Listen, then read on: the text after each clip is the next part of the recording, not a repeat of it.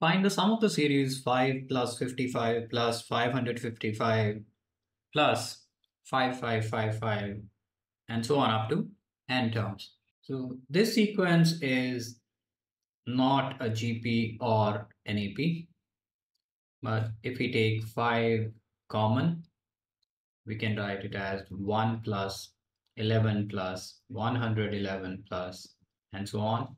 And if we multiply this by 9 and divide by 9, we get 5 over 9, 9 plus 99 plus 999, and so on up to n terms.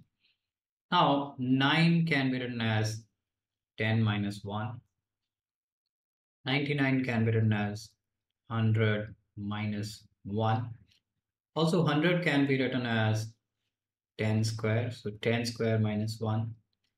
Similarly, 999 can be written as 10 cube minus 1, and so on. Here, the first parts, 10, 10 square, 10 cube, and so on, they form a GP. Negative 1, negative 1, negative 1, that will be added n times. So we have 5 over 9, 10 plus 10 square plus 10 cube, and so on. There are n terms, and negative 1 plus 1 plus 1, so on. This is also n terms.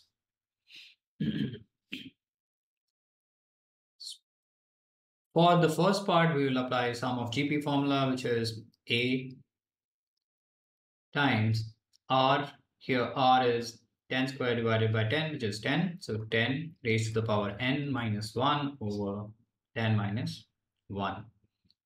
Minus 1 added n times is equal to n.